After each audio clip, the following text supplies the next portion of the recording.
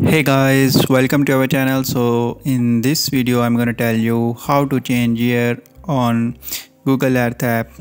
So simply what you need to do, just open the Google Earth app. So here you can see our main Google Earth app.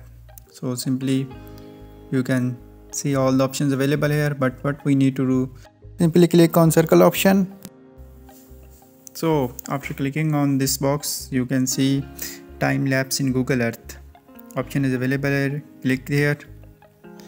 So now wait for a few seconds.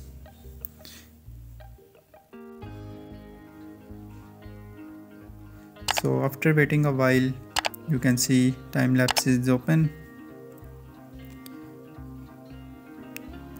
So here you can adjust the years.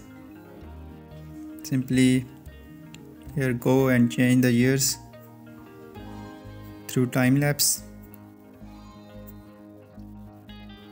So by this yearly you can see we have changed, like this is 2020, 21/5, 21/7.